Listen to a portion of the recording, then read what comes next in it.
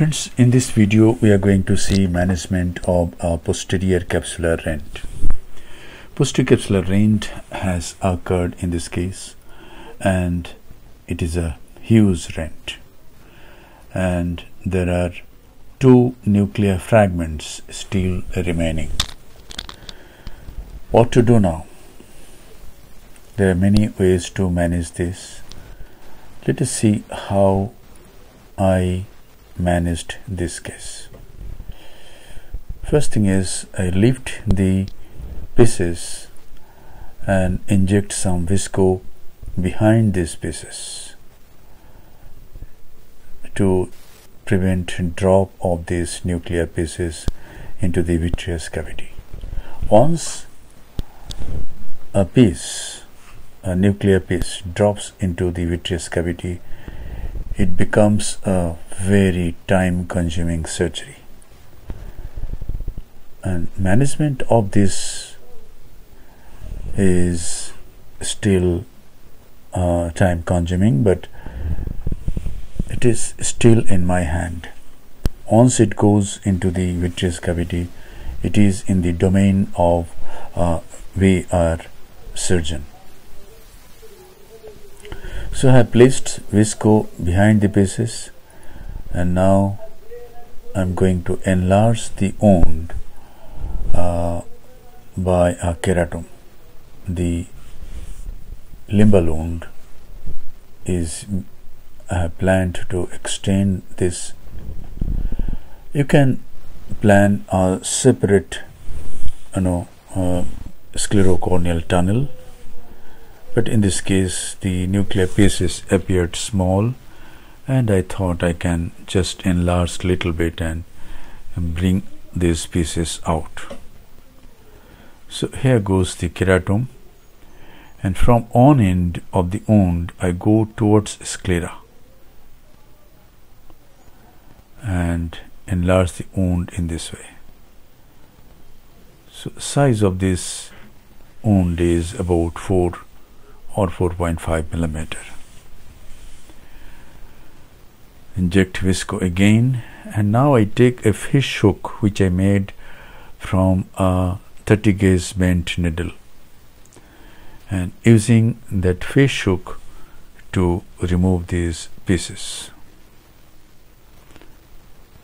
This is one piece comes out, and then I go again and bring the other piece also. Both the pieces have come out, and now the epinucleus is still remaining. Now I depress the wound, and most of the epinucleus comes out.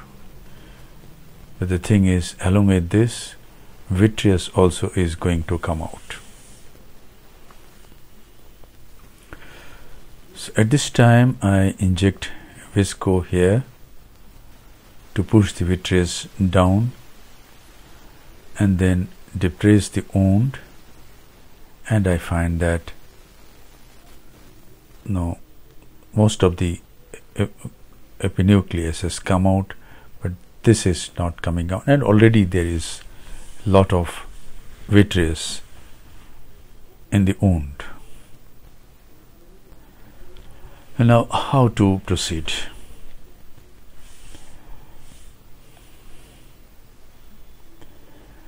I wash this area, and now this is Kenacort. Kenacort means triamcinolone acetate, and I wash the area, and this is the vitreous.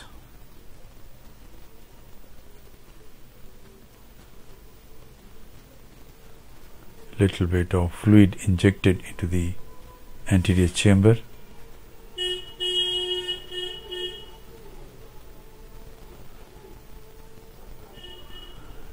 I found that this lens matter is not going to come out. It is mixed with vitreous. So I have to remove some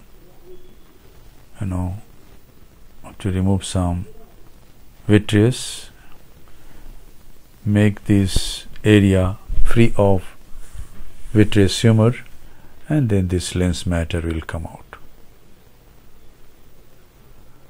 Still I am trying to remove as much lens matter as possible, because once I go with the cutter, this lens matter is likely to drop into the vitreous cavity.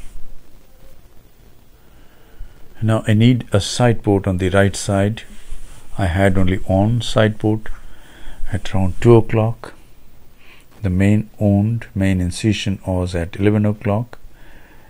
The main incision has been extended towards 12 o'clock.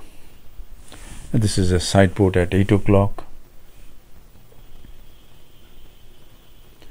Irrigation goes through this new side port at 8 o'clock.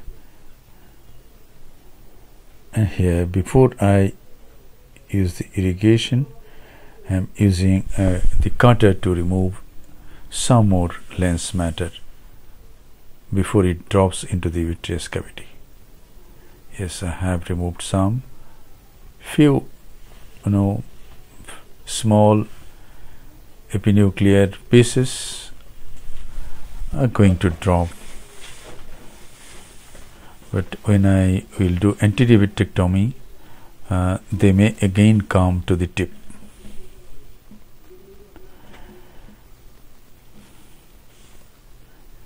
Many teachers will advise to do pars plana vitrectomy. That is also a good way, maybe better way, but this is also a fairly good way to manage the case.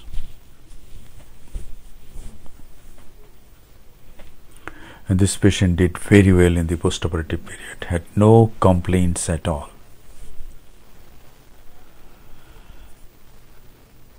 And now I am going to remove this vitreous from the wound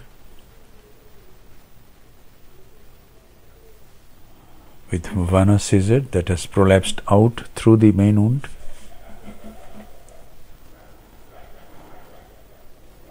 And this is the lens matter mixed with vitreous.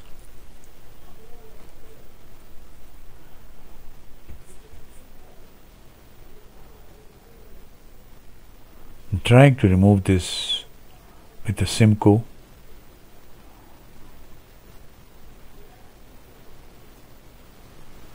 Yes, partially successful.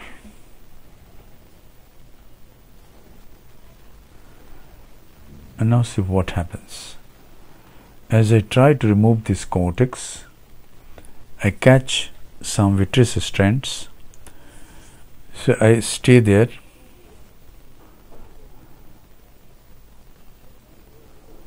and use the Simcoe as irrigation cannula and cut the vitreous around the aspirating port of the Simcoe.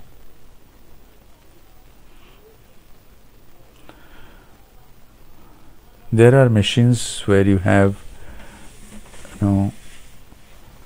cut, you can switch between cut and aspirate and then aspirate and cut, but this machine has only cut and aspirate.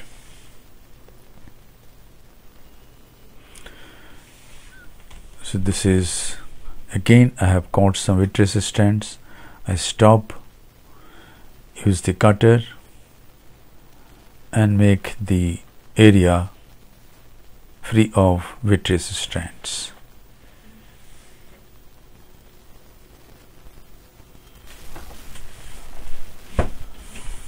And now the cortex is nicely removed.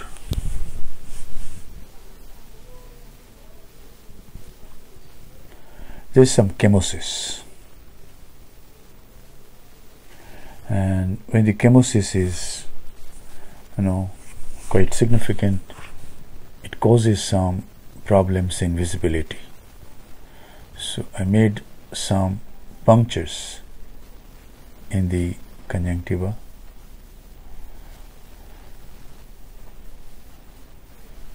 Made some small cuts, and now is the time to place the intraocular lens. Inject some visco between the anterior capsular rim and the iris, and now I take the sensor multipiece lens and I'm going to check if it goes through the wound. No, it's not going. It's the wound size is only 4 or 4.5 millimeter and the optic size is 6 millimeter. I don't want to cut this incision and make it bigger. Rather, I'll use this cartridge, fold this lens and then place the lens in the sulcus. And in this case the rexis size was good. It was 5 millimeter and optic capture was possible at the end.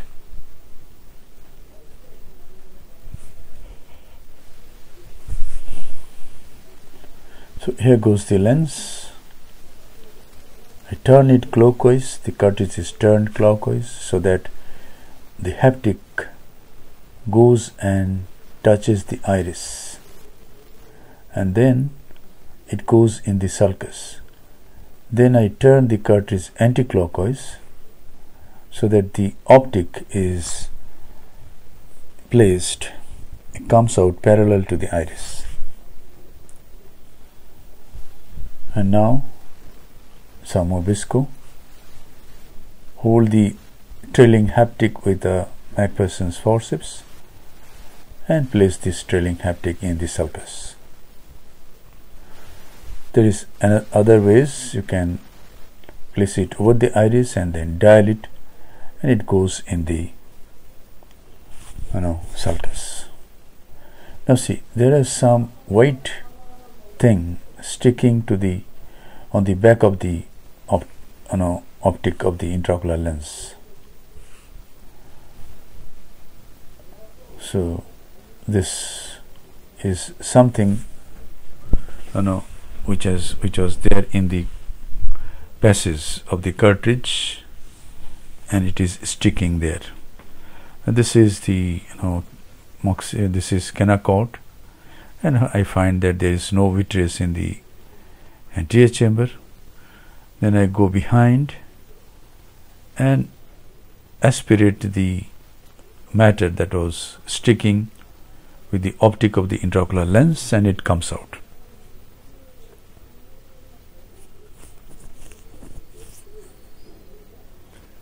Again I go with the cutter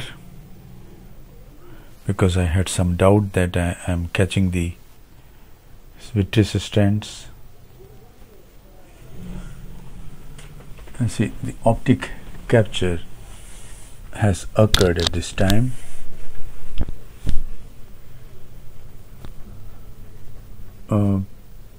But I want to go behind the lens once again.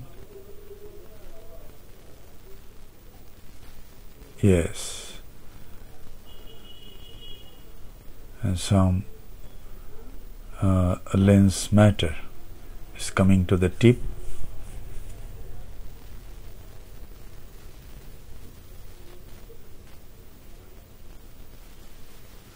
Now,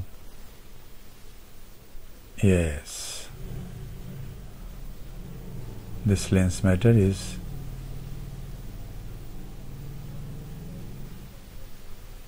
over the lens, and then it came out.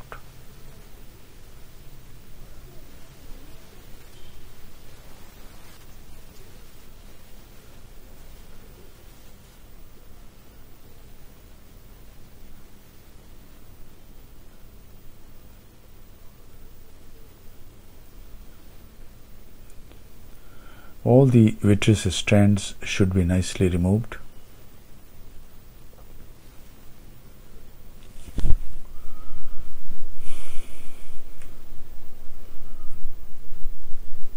again now I place an air bubble in the anterior chamber.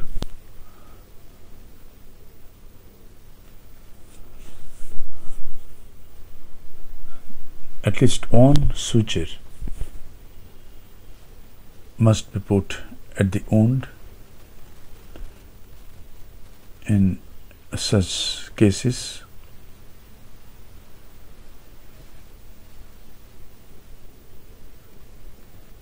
So here I am going to place on a suture.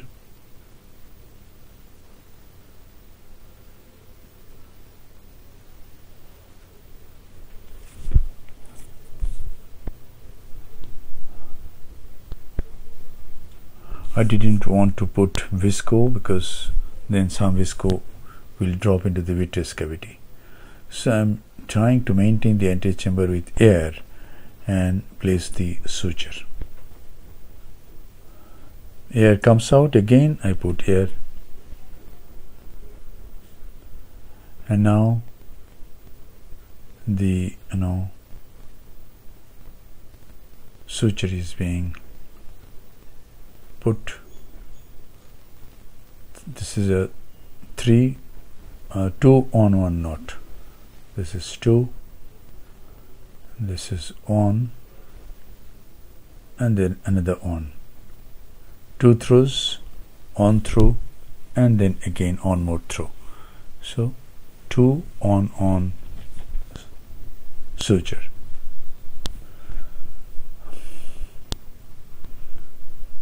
And I am going to bury the knot in the sclera.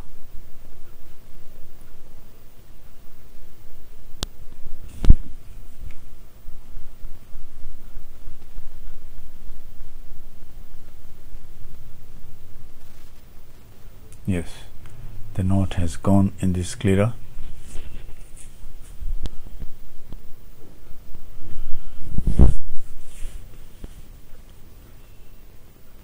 And now this is moxifloxacin.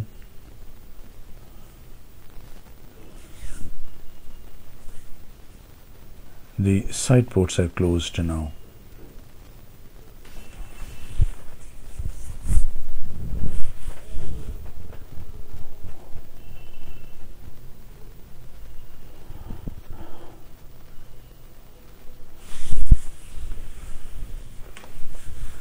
And then finally, this is the final lavage and optic capture.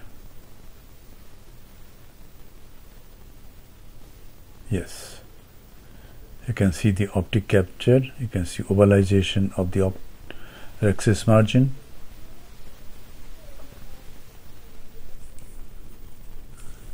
Once the lens, the optic is captured like this, centration is going to be very good and patient will do very well in the postoperative period. Thank you very much for your attention.